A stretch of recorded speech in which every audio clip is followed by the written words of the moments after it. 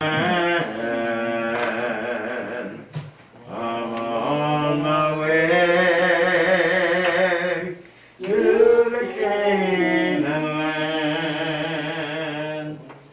I'm on my way to the Canaan land. I'm on my way. Praise the Lord. I'm on my way. I'm on my way. And I won't turn back. I'm on my way. And I won't turn back. I'm on my way. And I won't turn back. On my way. Praise God. I'm on my way. If you don't go, don't you hinder me. If you don't go, don't you hinder me. If you don't go, don't you hinder me. I'm on my way. Praise God, I'm on my way. Our Father and our God, we thank you that we are able to say with bold conviction that the Lord is the Lord in our lives. And because of the salvation that He came to provide, we have the earnest expectation to be absent in these bodies and yet go home to be in the presence of the Lord. We thank you, dear God, that your word has given us these promises. We thank you that the Holy Spirit seals us until the day of redemption. We thank you that, Lord, we are able to go back and to find that assurance in your word and to share that hope with those that we come in contact with on a regular basis. We pray even now, oh God, that as we enter this time of worship, that you will encourage our hearts and lift us up so that, Lord, we will be able to lift others up as well. You said without reservation in your word that if you be lifted up, you would draw all men unto you. Give us the power, the authority, and the encouragement and the drive and determination to continue to lift you up so that others may be drawn to you. We are living in a very complex world and a very complicated time. But Father, none of these things have caught you off guard. And we thank you that you are still sitting on the throne and that the earth is still yours. Father, we pray that by your Spirit you will bless us in this day. Bless every branch of science that's lifting up Christ. And we certainly trust, oh God, that you would encourage us to continue to be the servants that you've called us to be in these last and evil days. And God, we will continue to give you the praise, glory, and honor, both now and ever. Our hearts say thank you, Lord, and amen. Amen. What a very, very challenging week we have had this week. And yet and still, what we are going through, God is going through with us. I love it when you think back from time to time and you think about the 23rd Psalm and how the scripture says that even in the valley and the shadow of death, I will fear no evil. Why? Because thou art with me. Amen. I don't have to go hunting down. I know he's with me. When I got on the road a few days ago and I had to do some traveling, I knew that he was with me. He was with me when I laid down that night. He was with me when I woke up that morning. He was with me going down the highway. And when I was heading down, I knew that there was something that I had a concern about. And he managed the concern for me. and he made all the necessary preparations so that that concern was able to be addressed when I got back. So again, the God that we serve is an on-time God, and he knows exactly where we are, what we need, and when he needs to release that need to us. Amen? Amen. I'm going to ask you at this time to unite with us and sing together this opening selection, Love Lifted Me, on page 385. Amen? Love lifted me. Now, why is it so important that we need to ask God or be reminded that it's the love of God that lifts us? Because there are things that are going on in our world, things that are upsetting folks, but in spite of all that's happening, it was God's love that lifted us. Amen? And it's God's love that keeps us lifted, and it's God's love that will preserve us. And just like God looked, watch this now, beyond our fault, saw our need, we need to be doing the same. Amen? Amen. You know, whenever I look in that mirror, I think about Romans 6 and where the scripture says that all have what? Sin. And come short of the glory of God. I got this Romans 3. But over in Romans 6 where he said that the wages of sin is death. Amen? And when I look in that mirror, and I see me, and I say, you know something? I should be in hell, but for the grace of God. Amen. Amen. Hymn number 385, Love Lifted Me. I was sinking deep in sin, far from the peaceful shore, very deeply stained within, sinking to rise no more. But the master of the sea, heard my despairing cry, from the waters lifted me, now safe am I. Why? Because love lifted me. Love lifted me. Love lifted me. Love lifted me when nothing else could help. When nothing else could help. It was love that lifted me. Lifted me. Oh, I sing love lifted me. Even me. It was love. Love lifted even me when nothing else could help. Love lifted me. All my heart to him I give. All my heart to him. Ever to him I'll cling.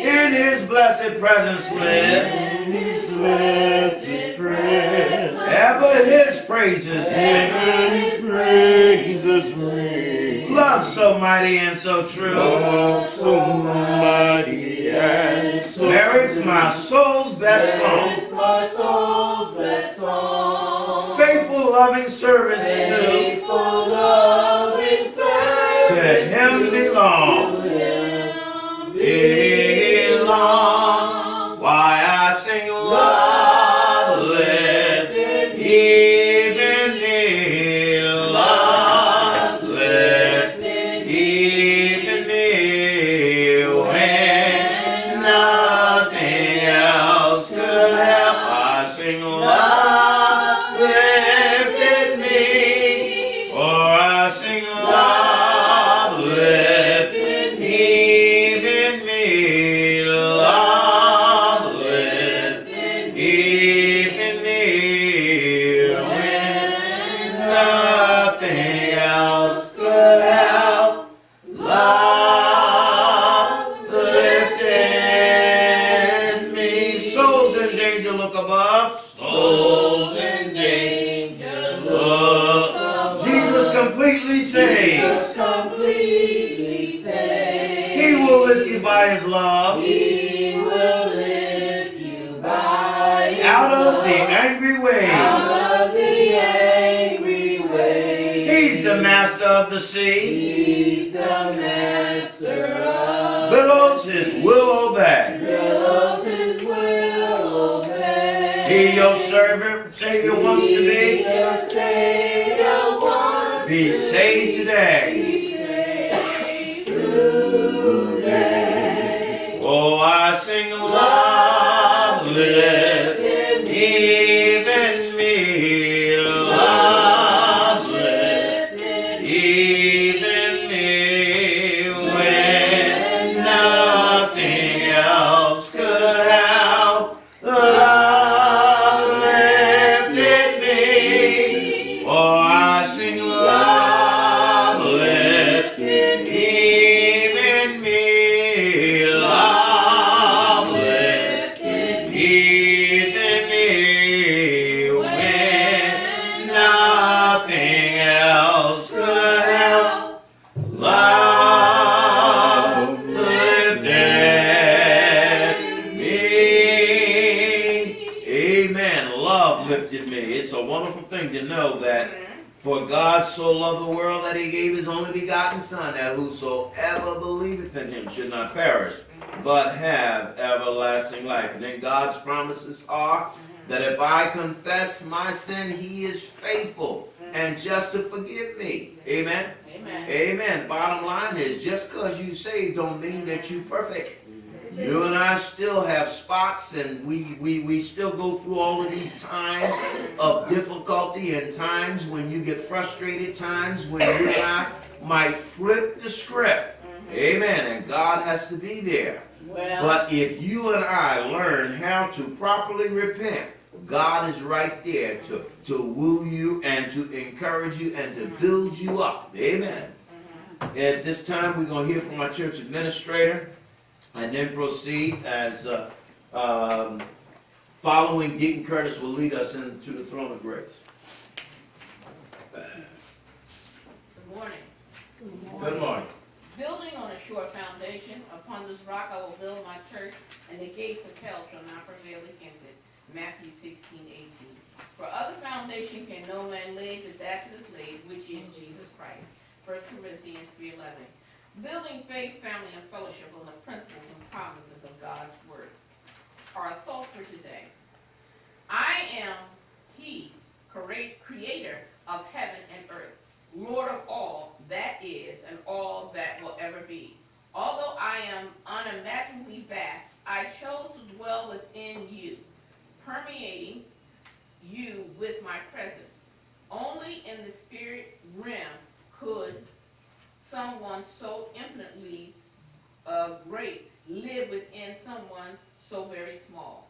Be awed by the power and the glory of my spirit within you. Mama. Though the Holy Spirit is infinite, he desires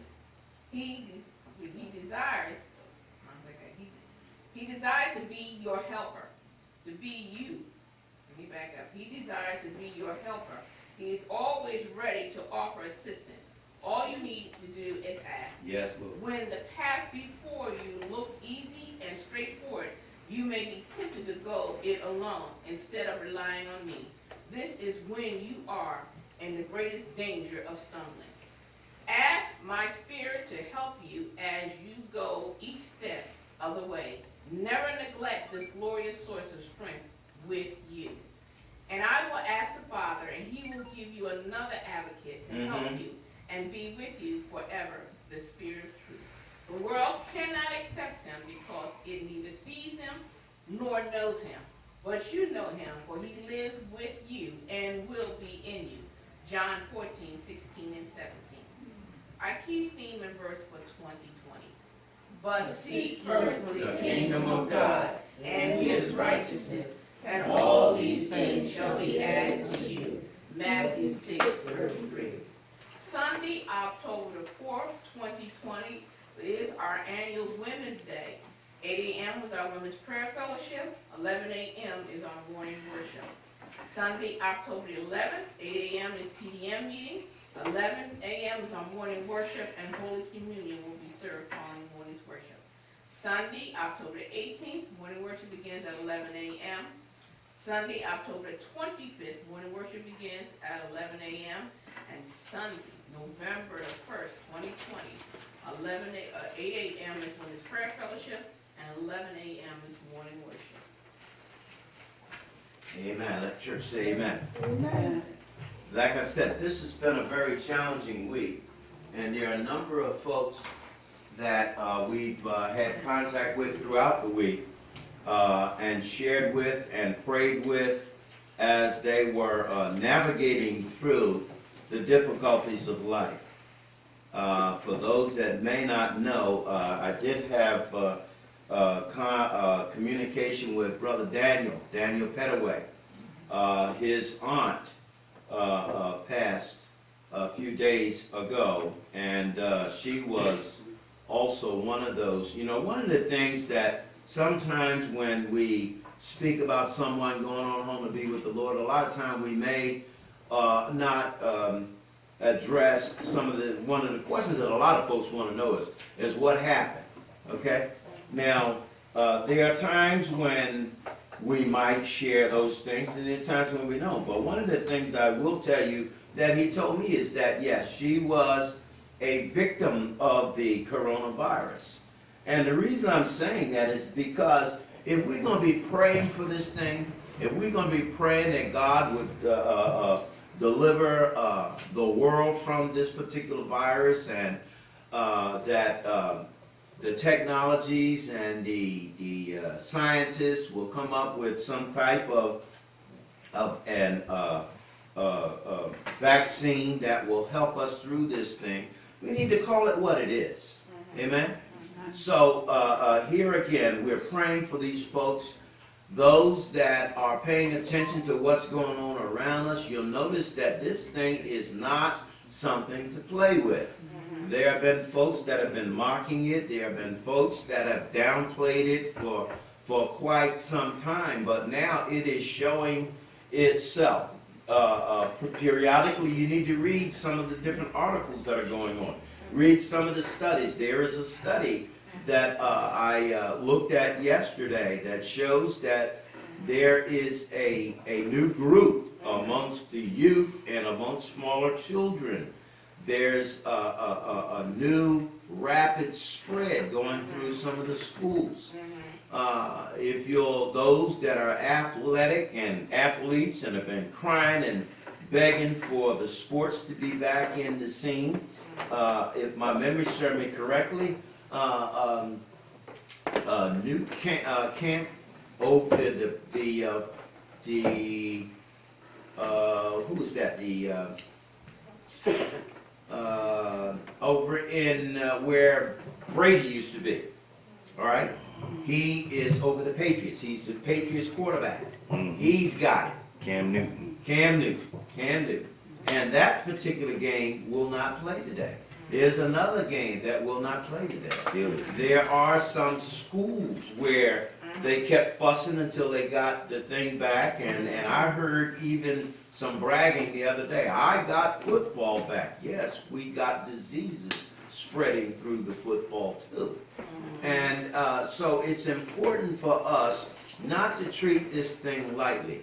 Now, at the same token, one of the reasons that I believe my spirit was leaning towards singing Love Lifted Me is because no matter who or what is going through, there's not a secret in America or in the world that President Donald Trump has declared a positive test, and he is in quarantine, not only quarantine, but he is in treatment for the coronavirus. He and his family, his wife, and several others now are scrambling to get tested because of this terrible thing. Those that might have felt that I was kind of stringent in insisting that we set up stations and petitioning off the church so that we might treat it with social distancing, I want you to understand I do not apologize for that. I am trying to follow the sciences, and I'm trying to be obedient to the Lord in giving us an opportunity to worship, but at the same time doing it responsibly so that we will not spread these things. And There are a lot of questions and a lot of concerns. However, the thing that I'm also impressed by and I'm challenging and encouraging us to remember is that we belong to Jesus. And we represent him. And we have to respond according to what the Word tells us. Yeah. And I was impressed and encouraged to hear how the other candidates are not taking this as a moment to jump up and down and shake an accusing finger, etc., but they are sending their prayers and their concerns that these folks would be healed and that they would have a good recovery. Amen? Amen. So that being said, let us continue to pray, not only for those that we come in contact with. You know, just like I every time I go in the store, I went across the street just a few moments ago, and I see the sign all over the door, no mask, no service. But the guy that was coming from the counter, passing me, did not have a mask on. Why? A lot of times these folks are intimidated by the rage that folks walk in stores with. I want you to be smart too. And here again, it's up to us to pray. This morning we're going to talk about the power of intercession. The power of intercession. And that's what we should be doing. We should be interceding on behalf of those that may not be on board yet. You understand what I'm saying? There's a lot of folks that say, I ain't wearing no mask, and I ain't this, and I ain't that. There's a lot of folks that are jumping on board right now. But there are some that still need to be, we need to intercede. We need to go to God on their behalf. Amen? Both community, on your jobs, in our world at large. Amen. So let's go to God in prayer and ask God to take us where we need to go. Amen? Most holy and everlasting God, our Father, Lord, we thank you once again for another opportunity just to be amongst the land of the living. Lord, we thank you for another opportunity just to be able to lift up our voices and say thank you for all that you've done for us, because you did it out of love. Lord, we thank you right now just for blessing and keeping all of us here present. And Lord, we ask that you would continue to bless and keep us.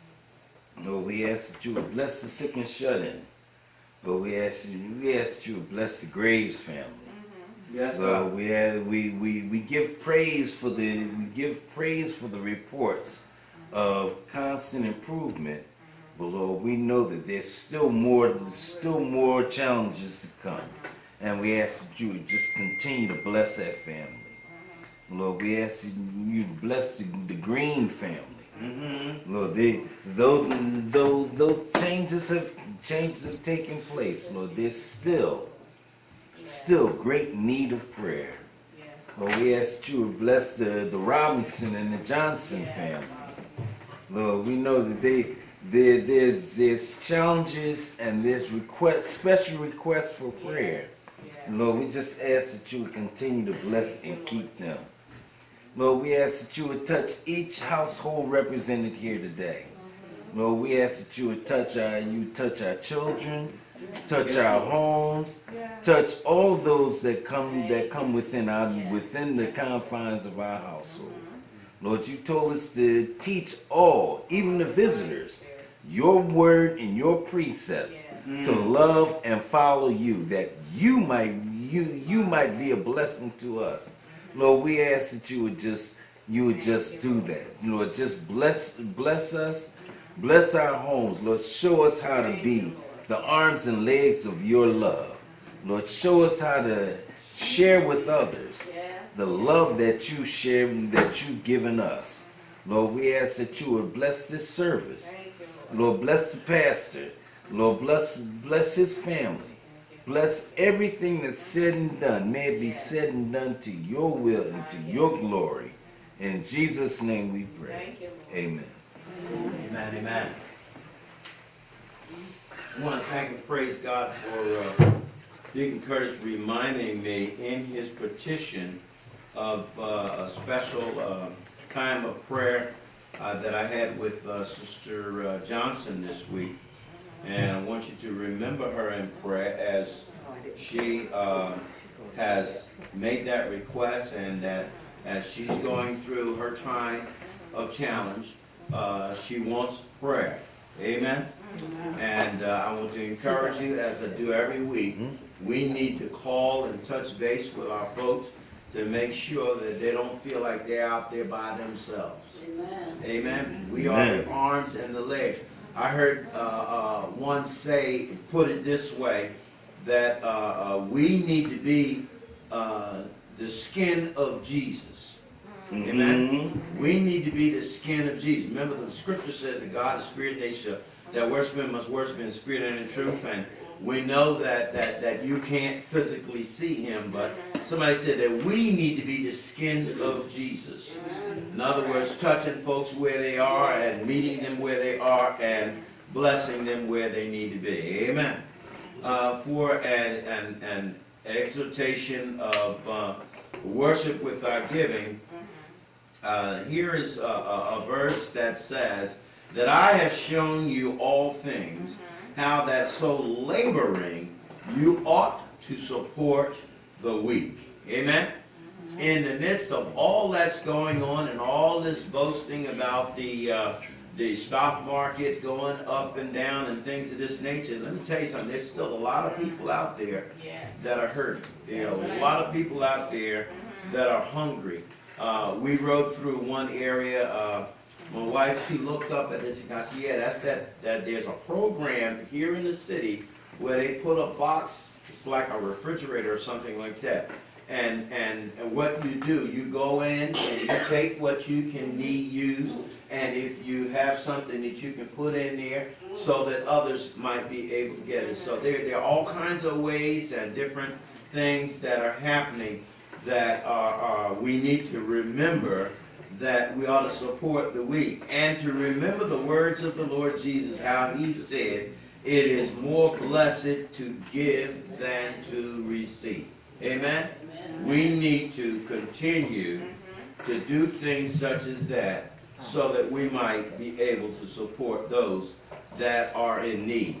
Keep in mind, today it's somebody else. Tomorrow it could be you. Amen? I remember many years ago when I got laid off. And it was my mother-in-law that got me through. How did she get me through? She got me through because she challenged me. In my pride, I say, ain't no way in the world I'm going to stand in no unemployment line and wait for somebody to give me this, give me that. It was my mother-in-law that began to educate me on how the system was. The fact that I had already been working, and that was a system that was set up for when you have difficult times. Now, by the grace of God, I haven't been out of work since that time, and I have not complained when they have taken those taxes that are able to help others while they are going through. So let us be mindful of those things. And I do praise God for those memories as well as those experiences. Would you turn with me in your Bibles to 1 Samuel. 1 Samuel chapter 25. It has already been stated that this is our annual Women's Day. I want to give a shout out to Reverend Anderson, Reverend Thelma Anderson, who would normally be here to minister to us, but we want to give her a shout out this morning as she was in some kind of ministry earlier this morning. But regardless of those things, all those that would normally be here, we want you to know that our prayers are with you, and we want you to be encouraged. We're talking this morning about the power of intercession. Amen?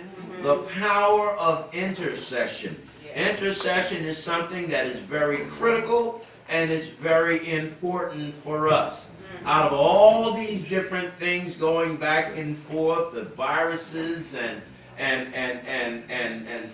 all those things, you always find somebody that's trying to intercede, somebody that's trying to go before others on somebody else's behalf. Amen?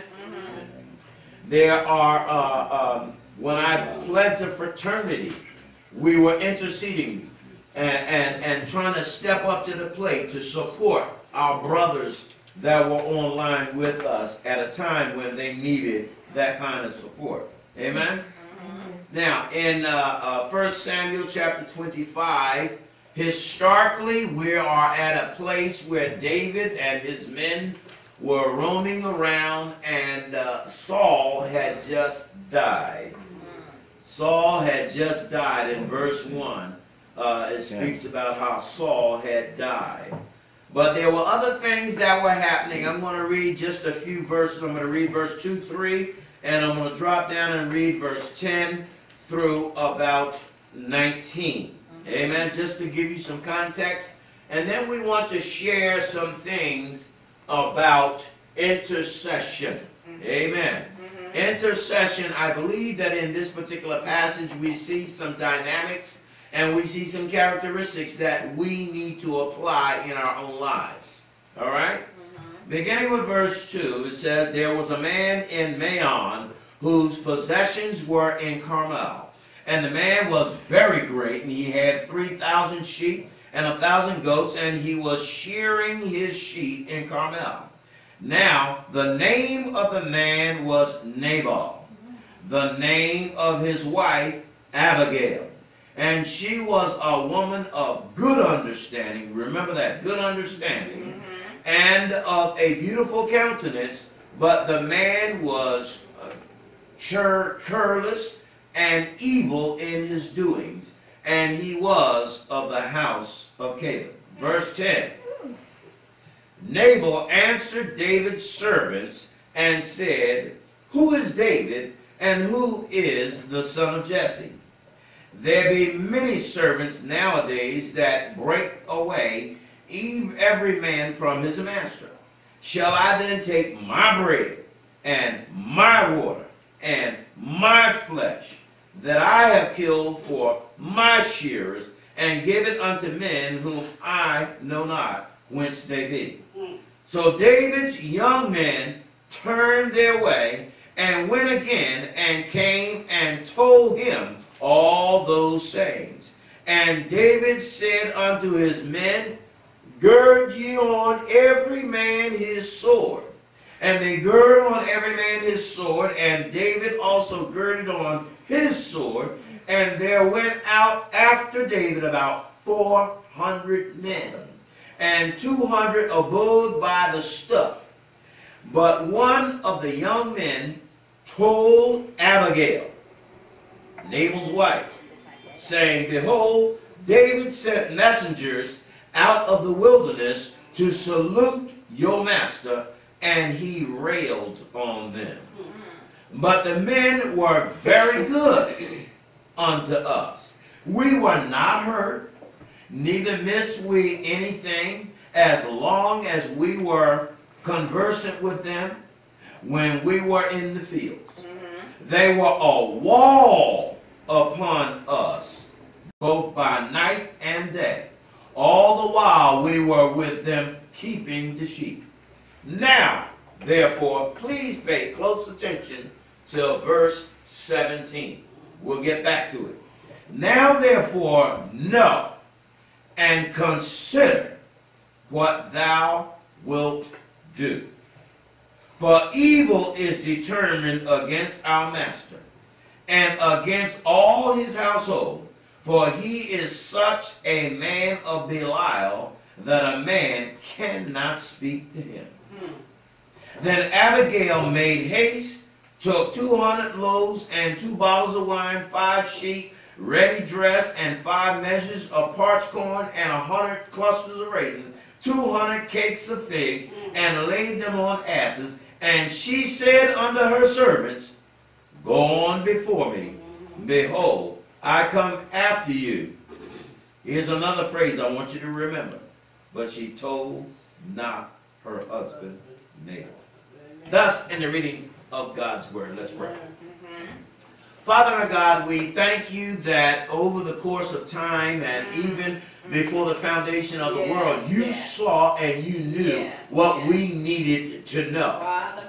Lord, Jesus himself said that if, in John's gospel, that if all that the words and the events of Christ himself were recorded. The world couldn't hold all the manuscripts. But we thank you that you preserved what we need to know so that we might glean the principles and the guidelines that will help us to navigate the waters of rough times. Father, I believe that there are principles that are embedded in this text that should show us even right now as we are going through it, as we see and hear all kinds of things that are being said and told us to do and told not to do. And we see attitudes that are favorable and attitudes that are not. Yet and still, oh God, we stand in need of you interceding on our behalf. The Bible tells us that Jesus sits on the right hand of the throne of God, making intercession for us. And Lord, if he's doing it for us, then we need to be doing it for each other. We need to be doing it for our country. We need to be doing it for our leaders. We need to be doing it for our world. You said in your word that we should be praying for those that are in authority and those, Lord, that are leading us. So right now, oh God, show us some of the things that we can glean from Abigail as she stood firm. And she took her position so that she would intercede, and the lives that were saved and the things that were saved. And Father, we just pray that by your Spirit you will help us to have the courage and the convictions that you have placed in your word so that we might live upright before you. And that, Lord, as we come in contact with folks that are struggling through these difficult times, we will be able to provide them a reasonable hope. You said that we ought to sanctify the Lord God in our hearts and be ready always to give an answer to every man to ask us a reason of the hope. Let this word be a reason and a hope for us. In the matchless name of Jesus, we pray. Amen. Amen. This is a very important segment and session that I believe that we need to look at. We will get back into Joshua and we will continue to see how this transitional time in his life took place. But even as we take this slight detour and as we recognize and realize, you know, this has been a tremendous year for women. And women have been recognized in our world, in our country, and when we start thinking about women's, when they gained the right to vote, but then they still couldn't vote. All right? And now we have an opportunity to make some serious things happening. We see women in leadership roles in a lot of different places and things of that nature. But the Bible, you know, in many instances, the Bible don't say sometimes, it doesn't even identify their names. Amen? But now here we find that the Bible identifies this woman by the name of Abigail. And the Bible says that Abigail was a woman of what? Good understanding. Now, what happens as we start talking about intercession? Intercession, by definition, is the act of interceding. Amen? And another definition, they go into prayer, petition, or entreaty in favor of another. Are you hearing that? In favor of another.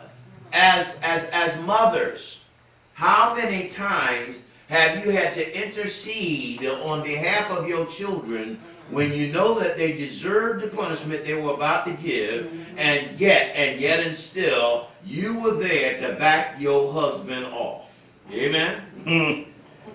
There are times when we might have went to back somebody off for somebody else. Yes. Intercession or intercessory prayer is the act of praying to a deity or to a saint in heaven or on behalf of oneself or others.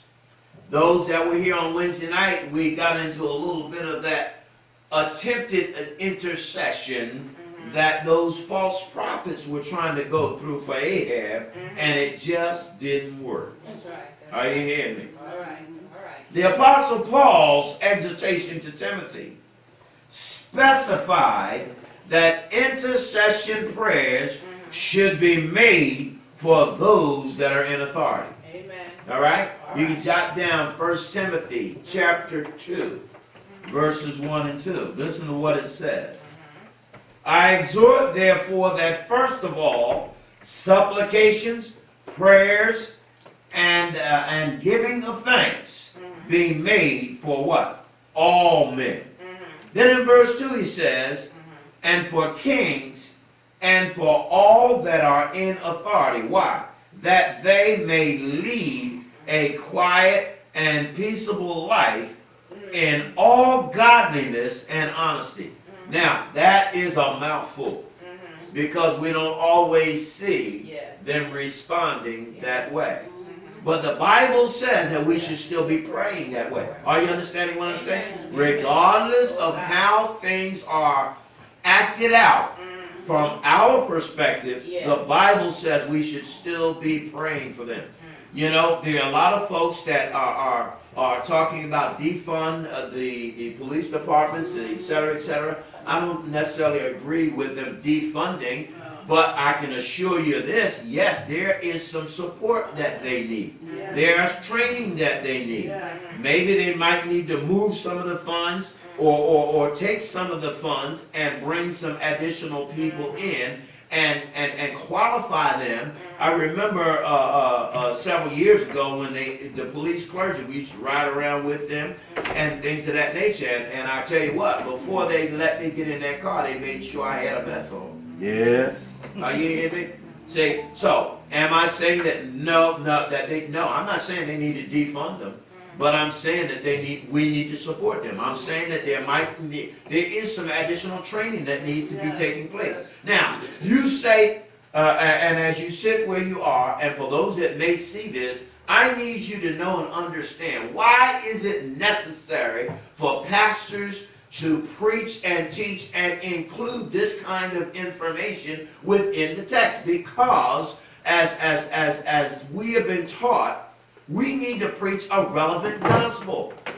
It's got to be relevant to the times that we're in, and it's got to relate to the things that we're dealing with. Other than that, you'll think that you're in this thing by yourself. Oh no, the Bible has something to say about everything that you and I experience in life. What did he say? Pray for kings and all that are in authority. Why? That they may lead a quiet and peaceable life in godliness. You see that? Godliness and honesty. See, God's focused purpose for intercessory prayer actually hinges on verse 3 and 4. Now, I didn't read them yet, but verse 3 and 4, that same passage in 1 Timothy in chapter 2. Verse 3 says, for this is good and acceptable in the sight of God our Savior, who will have all men to be saved. What was God's purpose for us having godly leaders? So that godly leaders can create an environment so that folks might be pointed towards God and towards godliness. Amen? As humans, you and I, everyday people, we often have a tendency to step back, to withdraw from interceding. Amen? For those that have harmed us or those we may disagree with. Now, this becomes important. Because just because there are candidates out there, or just because there are leaders out there that are pushing for things that you don't agree with, don't mean that they don't need prayer. Don't you know that the Bible says in the book of Proverbs that the king's heart is in the hand of the Lord? And just like God can cause the king's heart to turn one way or the other, do you realize that the Bible says that through prayer and intercession, there is a way for us to have godly influence in the hearts and the minds of men, women that are in leadership, trying to get us where we need to go. It is critically important, saints. Now, there must be balance. Are you hearing me? Well, There must be balance. I'm not telling you to just pray for those leaders that are not leading in a godly way just because, well, the Bible says pray for them, so I'm going to pray for them. Lord bless them, Lord bless them, Lord bless them. Let me tell you something. Do you know what praying for somebody means? I asked the question the other night. I said, when you call on the Lord, does God answer your prayer? If it didn't happen the way you wanted him to answer it, did God answer your prayer? Yeah, he answered your prayer, but he answered it on his terms. all right. Huh? Doesn't not the Bible say, according to his will? Amen. Listen to what James says in 4:17. Therefore, him, watch now, him that knoweth to do what good, and doeth it not, to him it is sin. So God knows exactly how to apply prayer in our lives. God knows when to act and when not to act, and he knows how to apply that prayer. See, we need to hold him accountable. Yes, we do. All right. The Bible also makes it clear that we ought to pray for our enemies. Bless them that curse you, and pray for those that despite you. Amen? See, in our text today, we're talking about a man named Nabal. Now, here's the interesting thing. I'll give you a quick snapshot. The Bible says he was a rich man. Well, And he had a lot of folks. And what happens when folks get rich and when folks are comfortable? And some of these rich folks, they begin to do things that are not savory with God. all right. They begin to, a lot of those people that have been in the news in the last couple of years. Think about the Me Too movement and things of that nature. There's a lot of folks that are out there because they were rich. They began to live like they were, they could do anything they wanted to do it the way they wanted to do it, and they began to become self-sufficient. Well, Nabal seems to have that kind of an attitude.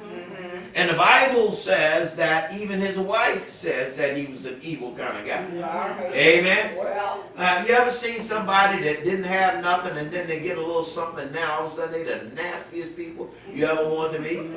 When they didn't have nothing, they was always up in your face. Can bro, quarter? Can you help me out? And then as soon as they get a little something, they're really acidic in their attitudes and their behavior. Well, Nabal seems to have that kind of an attitude, and even his wife knew this. The Bible shows us that he was never given a pass for being innocent. all right. When his wife and others, and even the scripture itself, he was never given a pass as being an innocent person. But what we see is that his wife and those that knew her expected her. Watch this All now. right. They expected his wife to intercede on their behalf. All right now. Are y'all hearing me? Go ahead. Now, this was some kind of a marriage. Well, The Bible says that she was a woman of good understanding. all right. And the Bible says she was pretty. Amen. Now, let me just let you know, this is not where I was planning to go. I was planning to talk about Esther. And we know that Esther was pretty. And the different things that surrounded Esther's life. But we find something like that in Abigail as well. Well, She was beautiful, the scripture says.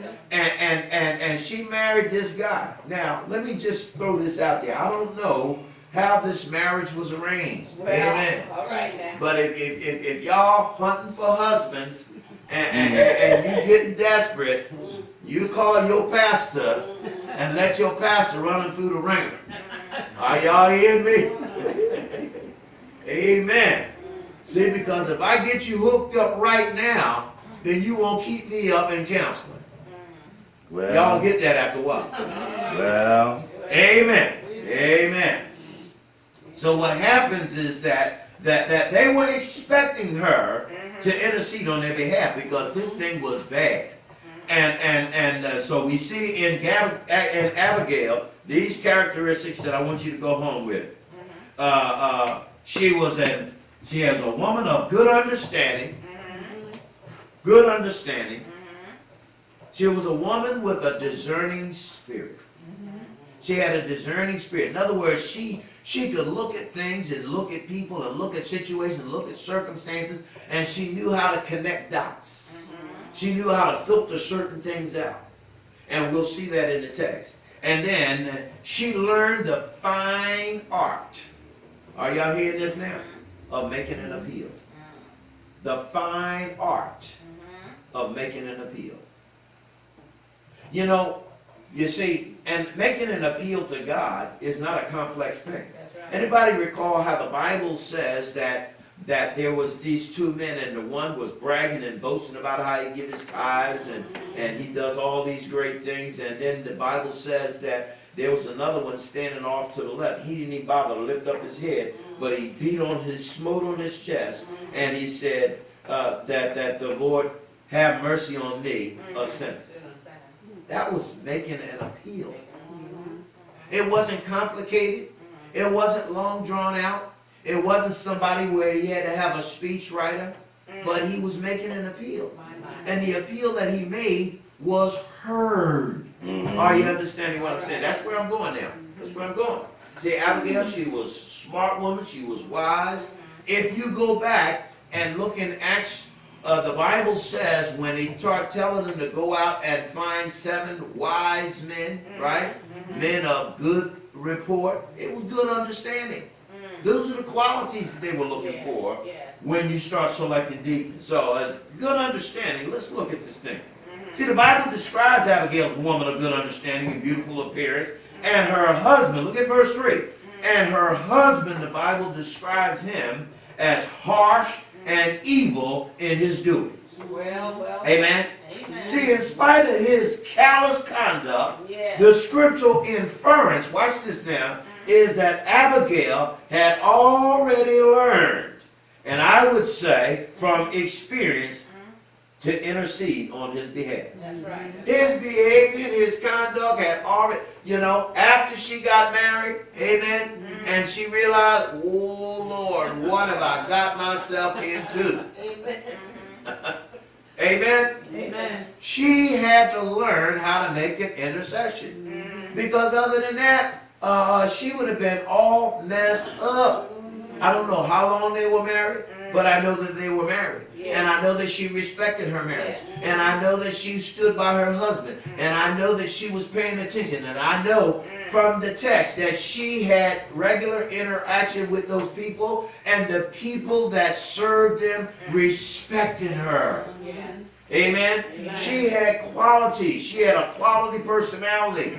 The internal evidences of the text indicated she was a person that took time, listen now, to listen and examine situations as they came up. She paid attention. Yes. And those are the things that God is asking us to do. Right now, while we're going through the pandemic, right now, while people are out there suffering, right now, while people are going through hard and difficult times, we need to be listening. We need to be paying attention. We need to be calling our people that we have not seen in a little season. We need to find out what's going on in their lives while they are at home. Are you understanding what I'm saying? Just a couple days ago, Sister Johnson called me while I was at work, and I had to break away from what I was doing. Why? I could tell in her voice that she had concerns. Are you understanding what I'm saying? We need to be reaching out, and when they reach out to us, we need to break away. We need to stop some of the stuff that we're doing and listen to them. Pay attention to them. Find out what it is that we can do to help them. Now keep this in mind. Abigail, amen, was in the house. That's right. Abigail was the wife. That's right. Abigail was not one of those that were out there on the field watching and caring for those animals. So Abigail was not involved in whatever took place. What took place, though, was the fact that in that custom, while they're out there, and they're out there watching the animals and serving and all of that, David and his men, now the Bible says At that time, Well, if you do the math, David had about 600 men. Amen. And when he got angry, he took 400 of them. And not only did he didn't send them, he put his sword on. He was going out there with him. But what they used to do, they used to go out there, and the Bible says that they became a wall around all of Nabal's people, all around his possessions, to make sure that robbers did not come through and animals did not come through and destroy or take away anything that was theirs. And all they asked was, look, whatever you can do for us to help feed my men, help us to keep going, say, we will appreciate it. That's basically what they said. Amen. But the Bible says that Nabal got word that David had asked these things, and what David sent, and David sent them and said, send them in my name. all right. Nabal turned around and he said, well, who in the world is he? Why in the world should I take mine and give it to him? Why in the world should I share my stuff? Now, I emphasized when I read that earlier, the fact that all through what Nabal was saying, he was emphasizing all of the my. Look at verse 11. Shall I take my bread and my water and my flesh? Now, where did Nabal get all that stuff? God blessed him. Amen. Amen. God even blessed him with the servants. He blessed him with the resources. But it's all mine, all mine, all mine. And I've heard that kind of stuff even from some of our government officials. Amen. He said, shall I take all that's mine and give it to them and help them? Okay? So David's young men turned their way and they went again. And what did they do? They heard, and David's men went back and told David what they said. Now here's the thing that you and I need to pay attention to. When the problem of Nabal's response was made known and David's directive, she did not hesitate to formulate a plan of action to turn this potentially volatile situation around. The servants of Nabal went back. Now you need to pay attention to this. This is interesting. When they heard how how Nabal responded, and that David's men were going back to tell David, and the word was that David was getting ready to come down and drop hammer on them. Now remember now, these are Nabal's men. They did not go and say, Nabal, you ought not to do this. They went to his wife. Are y'all hearing me? I hope I'm speaking to somebody's wife today. And I'm hoping I'm speaking to you women today to let you know that you don't sit on the sideline just because, I'm a woman. That's his thing. That's my husband's job. Let me tell you something. You let God call him home, it's going to be your job. Are you understanding where I'm going? It's important that we understand that what kicked in right here was, yes, they are coming against my husband and his stuff. But what kicked in was her discerning spirit. Watch this thing work. Her discerning spirit kicked in, and it kicked in hard, and it kicked in fast. Let's look at verse 14. One of the young men told Abigail, Nabal's wife, and he told her what David's messengers were sent back to do. But the men were very good. He began to explain to her how they took care of them, how they were great servants to them, and how they protected them, and all those things. And what did she do? She could have dismissed them, but she didn't. She took the time to listen. She took the time to analyze this problem. This was a great problem. This is something that normally she should have kicked it back over to her husband. Amen. But why did she not kick it back to her husband? Because I said earlier, by her experience and knowing her husband, she already learned that there was power in intercession. She already learned that there are some things that she ought to handle herself rather than get them in his hands and things get worse. The Bible shows us that when you get down to verse 17, this young man, because he developed this respect for her, he says, now therefore, no. You hear that? Yeah. No. I need you to pay attention to this because this is a serious thing. Whenever you see the word no, somebody use that word no like that, he says, I need you to pay attention and I want you to consider what you will do. That ought to be underlined in your Bible. You know why? Because he's telling her, you need to pay attention to this. This is not something that's going to go away. Amen? It ain't going to go away. You need to pay attention to this. Know what you will do. Are you hearing me? Anybody heard things like that? Things supposed to go away? No. You better pay attention and know what you will do. So he says that as you know, if you know what you will do, and the reason I'm telling you this is because this is critical. See, in verse 14, why did they not even go to her? Why did they even go to her with this issue? Because they believed they could respect her. They believed that she would listen. They believed that she would give them an honest hearing. And I believe that they believed that she had the kind of wisdom and compassion that they knew existed in her spirit. And however, they went to her because they were expecting her to intercede on their behalf. Let me ask you something. When folks call you and they got problems, can they depend on you to pray? Can they depend on you to intercede on their behalf? Can they depend on you? Do they come to you because they believe that you would encourage them, that you would challenge them, that you would be a lifter up of them, that you would help them to think things through? Amen? Or do they come just because they need another shoulder to whine on? Now, what you think about that? Because of the wisdom and the compassion that they knew existed in her spirit. That's why they went to her. And when they came to her to give careful consideration, he said, to what you're going to do, they actually expected her to do something. See, there is an expression that we use at work. And actually, I got a couple of little stickers. And that expression says, if you see something, say something. And if you say something, do something. See, a lot of times we see something and we just sit on the sideline. I like what President Obama says. He say, don't boo, vote. I heard somebody the other day say, stop complaining, vote. Amen?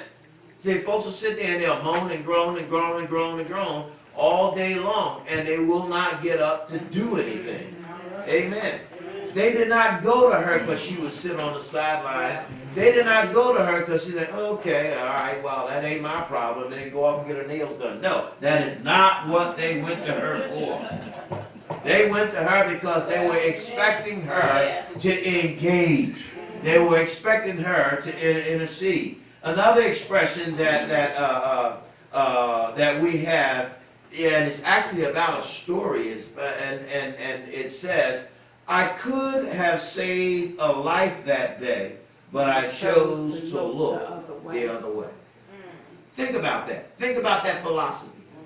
They did not go to her expecting her to turn in the opposite direction. They went to her because they expected her to do something. Can you imagine? Can you imagine somebody coming to you?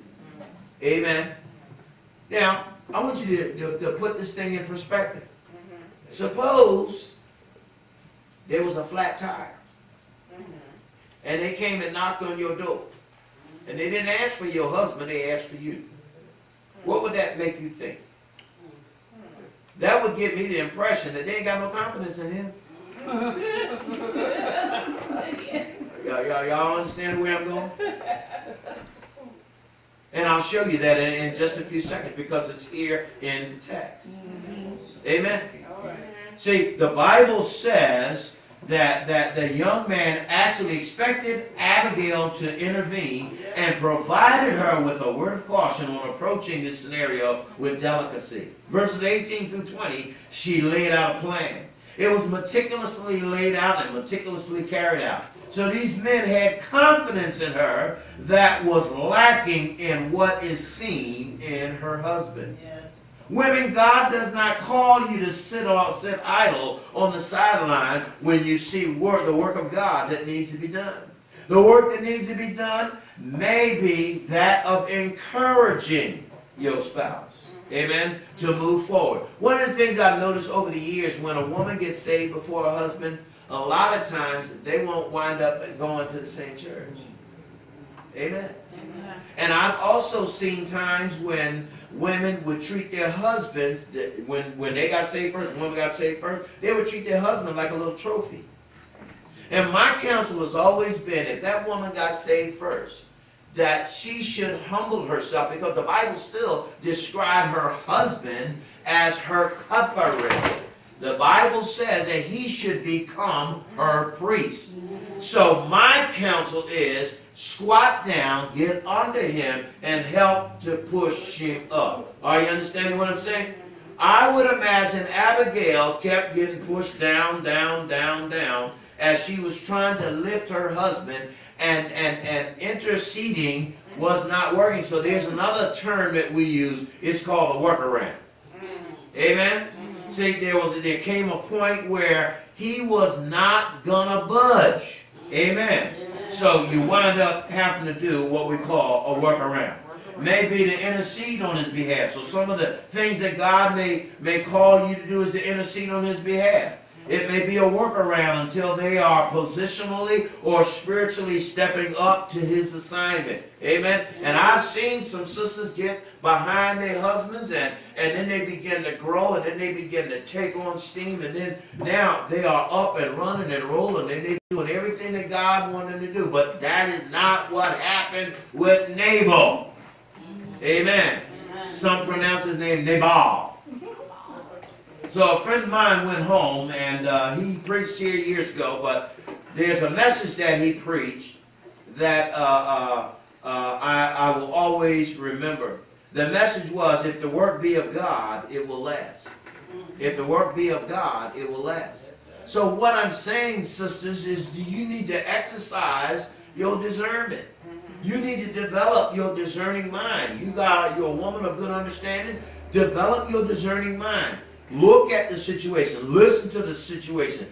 Connect the dots and get the right folks together. Put the right kind of plan together and pull all this stuff together so that you might recognize and realize, say, I'm not doing this for me. This ain't about me. This is about God. Are you understanding what I'm saying? See, all this stuff that we're going through and all of this pandemic, let me tell you something.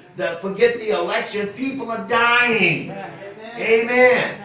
We need to do what we can to try to help folks and try to encourage folks and try to help folks to understand. See, folks don't start, all them folks that were sitting out in that audience and everybody standing in line, walking around, no mask, none of that stuff. But after the word was out, oh man, they were tearing down and pushing folks out the way. Give me a test, give me a test, give me a test, give me a test. You understand what I'm trying to say? See, this woman was wise enough to connect dots and knowing that if she had gone to him, that things would have got worse and all these folks were going to wind up losing their lives.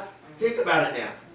You got all them animals out there, and these guys wasn't out there to fight battles, and David coming with 400 men, and 400 men with swords on, and David put his own sword on. And we talk about the same David that the Bible said they used to sing the song, Saul killed his 1,000, but David killed his, what, 10,000? You don't want to be playing with stuff like that. Are you understanding what I'm saying? See, we got over 208,000 people dead now. Stop playing with this stuff.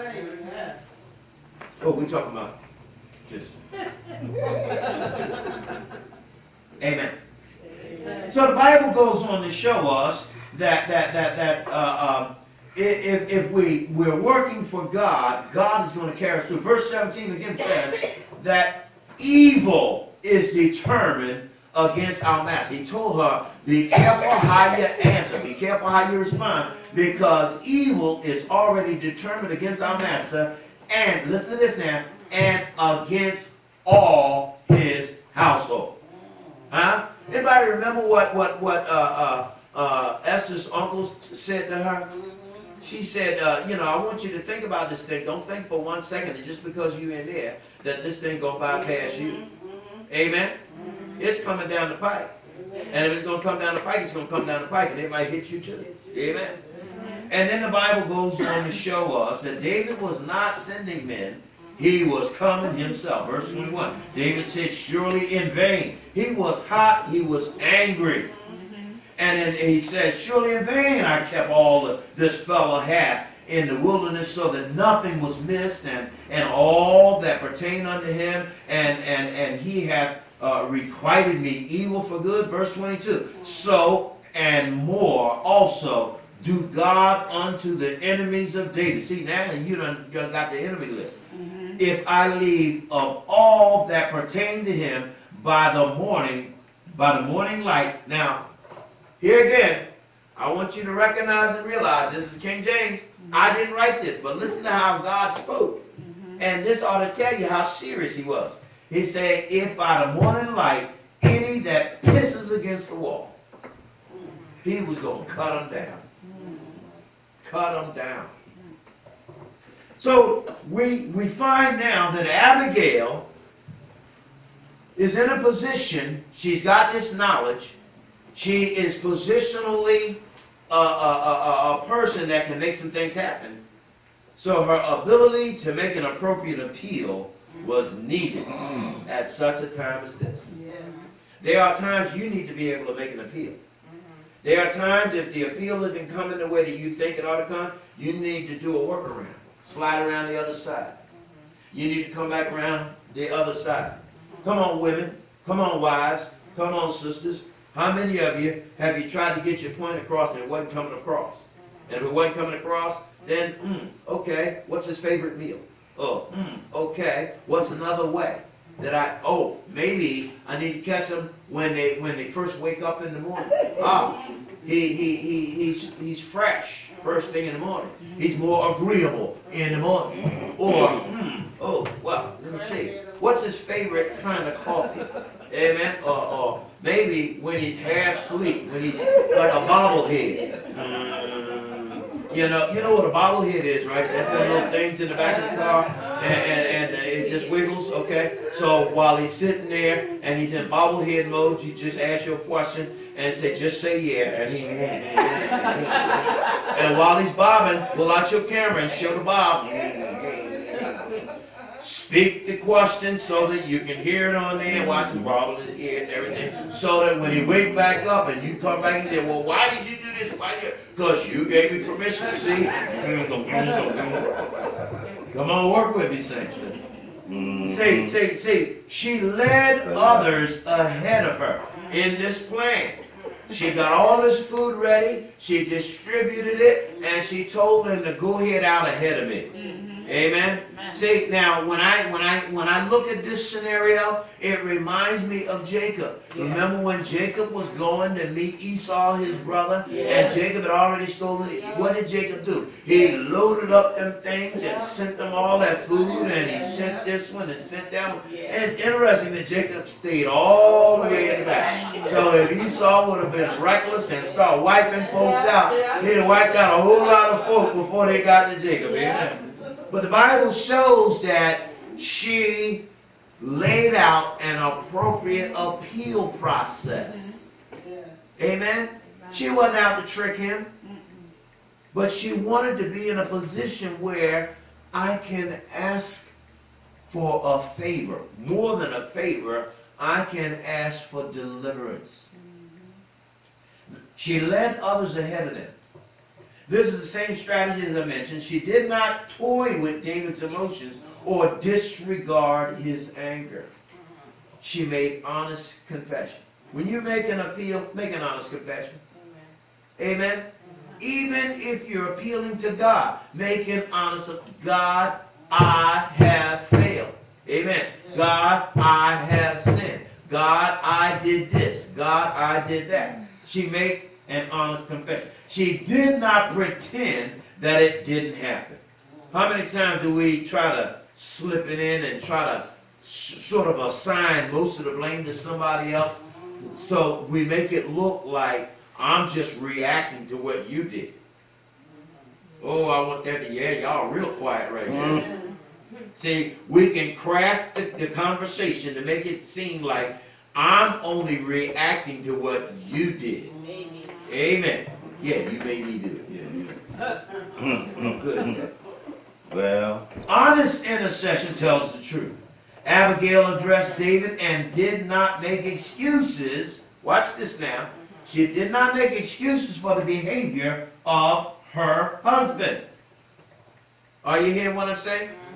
She did not try to make excuses on his behalf. She said without reservation that he was a crook. Amen. She said that he was an evil kind of guy. Amen. So the Bible goes on to show us, look at verse 25. Let not my Lord, I pray thee, regard this man of Belial, even Nabal, for as his name is, so is he. Nabal is his name, and what? Folly is with him. You hear that? Yeah. She talking about her husband. Amen. She basically called him a bum. But listen now, he was her bum. Y'all didn't get that. Y'all didn't get that. Amen. Amen. She basically told the truth on him. He ain't right. He ain't acting right. And she did not ask David to take him out. She made the appeal for all of them. She asked that David would bypass this thing. Listen to this thing now. She didn't try to cover up what had taken place, but she did ask forgiveness for his sin and pass the judgment to her. Look at verse 23 and 24. 23, when Abigail saw David, she hasted and lightened down off the ass, and she fell before David on her face and bowed herself to the ground. Verse 24, and fell at his feet and said, upon me, Lord, upon me, let this iniquity be. She wasn't the one that started that mess, but that's what intercession does. Are you understanding what? How many of you husbands and wives ever wound up in a disagreement with your spouse because you interceded for the child? And until you got his temper toned down, amen, or husband, till those tempers toned down, there was tension between you. Why? Because somebody tried to intercede for the other party. Jesus interceded for you and I. And he died while he was doing it. Amen. But he got back up. And he intercedes for you and I right now. Father, forgive them. They don't know what they're doing. The Bible still says he sits on the right hand of the throne of God and he makes intercession for you and I. And she was there to make intercession, and she asked David, let this evil fall on me. Yes. Did he deserve that? Absolutely not. But in making intercession, she made the kind of an appeal so that he would have an extended period of time to get his act together. And I want you to know he didn't. Because later on, God had to take him out of here. I pray thee, speak in thine audience, and hear the words of your handmaid. Let not the Lord, I pray thee, regard this man of Belial. And she went on talking about her husband, all the different things that he did. I want you to know in verse 28, she said, when she went through all of these things, both in verse, I believe it's 18 and 36, twice, in the context of this testimony and of this narrative, you see that she did not tell her husband. Even after David backed off and gave them grace, she still didn't tell him. That's wisdom. But once he found out, oh boy, did he act the fool. He got angry, he got bitter, he got hostile, and when he got through all of that mess, he really did show himself off. Amen. And what happened was that later on, he died. And after he died, I believe God had allowed his heart to get hard, and all this wickedness, and David sent and he communed. David ultimately married her. Verse 36. Abigail came to Nabal, and behold, he held a feast in his house. He was out there all drunked up. So you need to know when to talk to him. Amen? Didn't we say that? Know when to make your appeal. He was all drunk, so she didn't say nothing that night. And what happened, the Bible says, when it came to pass in verse 37 in the morning, when the wine was gone out of Nabal, and his wife told him these things, that his heart died. Did you see that? He was so big, his heart died within him, and he became as a stone. And it came to pass about 10 days after that, the Lord did what? Took him out of here. She didn't ask David to do nothing to him. But she made the appeal. And in making the appeal, he got an extension of grace. And he had an opportunity. America, we need to be crying out to God. All these folks that are hardening our hearts against what God wants us to do, all these folks that don't want to cooperate, you need to understand this ain't nothing but grace. Amen. This is grace and it's mercy. And if you've been resistant all along, you need to say, hey, God, I'm sorry. Would you give me another opportunity? Amen. See, God didn't call her to sit on the sidelines. When lives are at stake, she stepped up.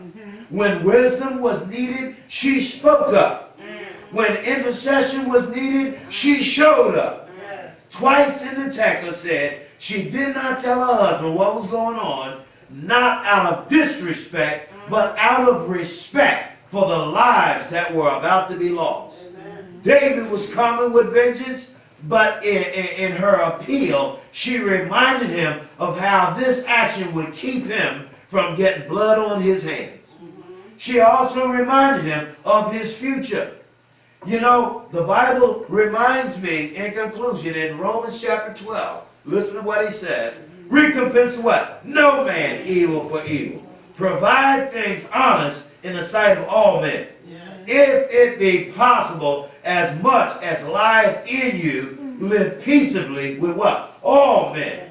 Dearly beloved, avenge not yourself, but rather give place unto wrath. For it is written, vengeance is what? Mine. I will repay, saith the Lord. Therefore, if your enemy is hungry, do what? Feed him. If he's thirsty, give him something to drink. For in so doing, you shall heap coals of fire on his head. Be not overcome with evil, but overcome evil with good.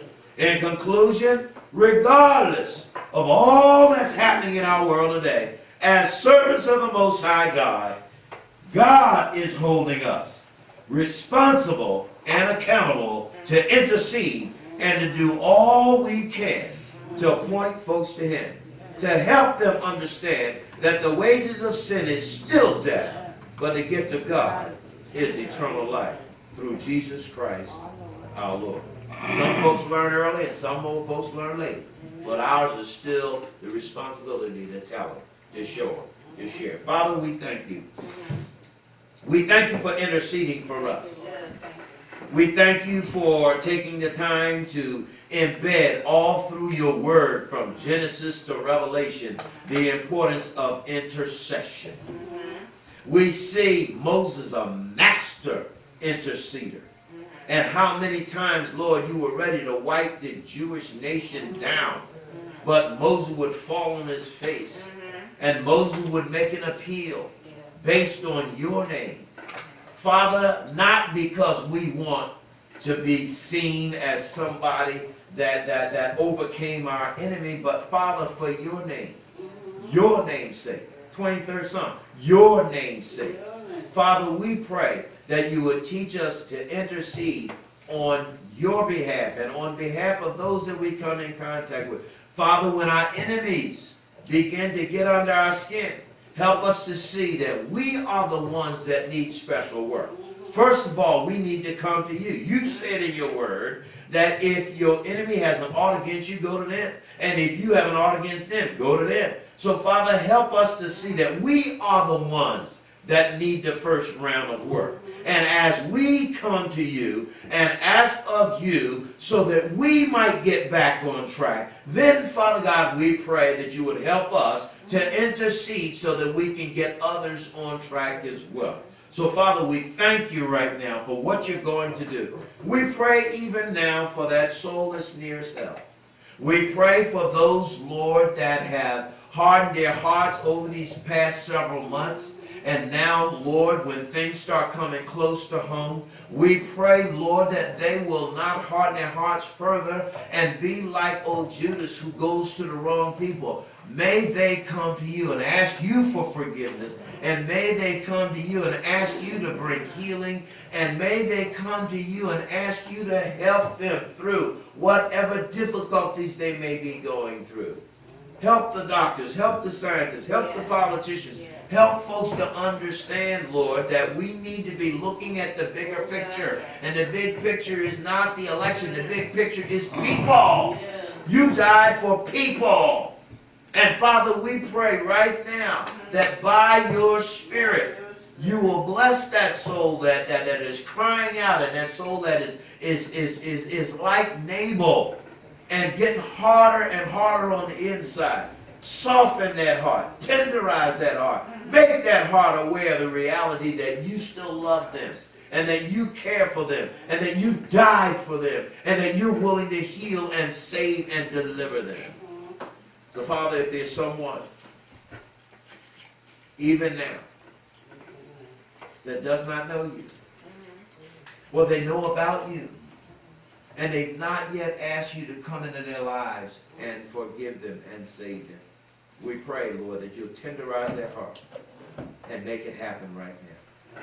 Help them to say, hey, God, I admit that you're right and I've been wrong.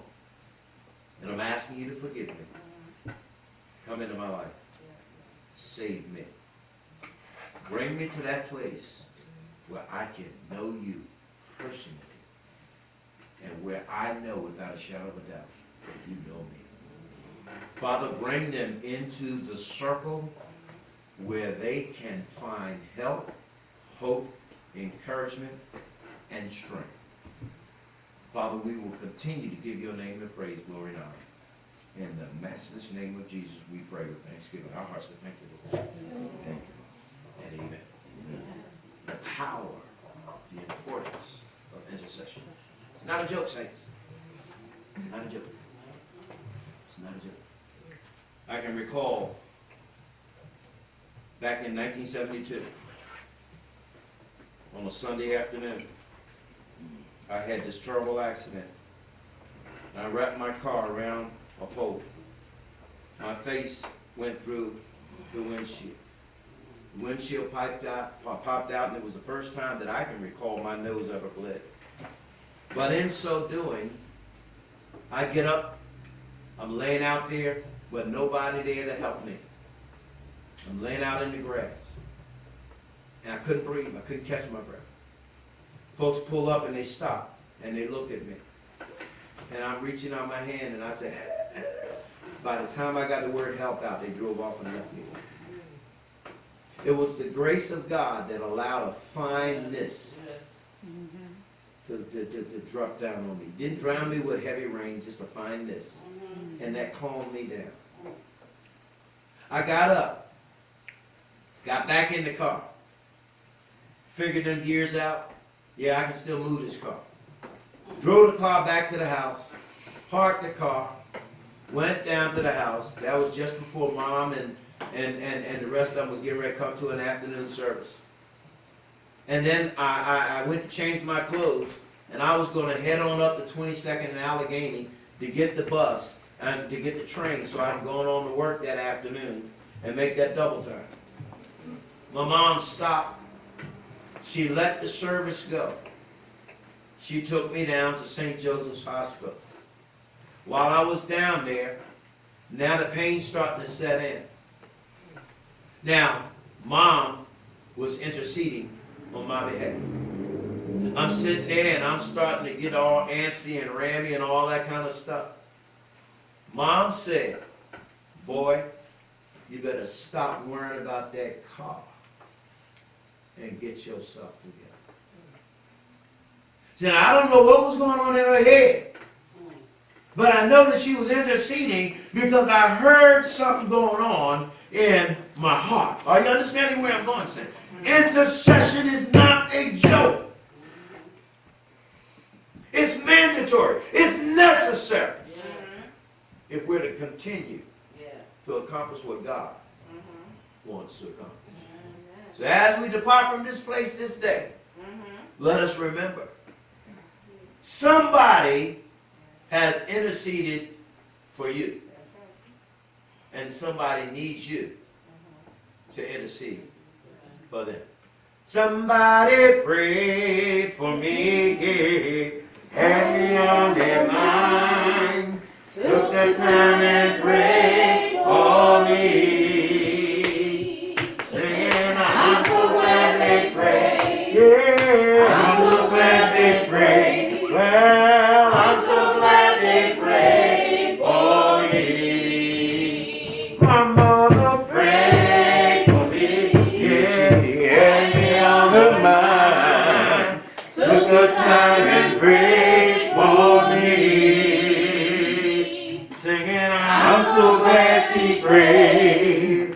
I'm so glad she prayed. I'm so glad she prayed for me. My father prayed for me. He had me on his mind. Took the time and prayed for me, singing, I'm so glad he prayed. So glad he prayed. I'm so glad he prayed. I'm so glad he prayed for me. King Jesus prayed for me. Yeah, he had me on his mind. Took the time and prayed for me, singing, I'm so glad he prayed. So glad he prayed. I'm so glad he prayed. I'm so glad he prayed for me. Oh, Father, my God, we honor you and we thank you. Thank you, Lord. That you promised that you wouldn't leave or forsake us.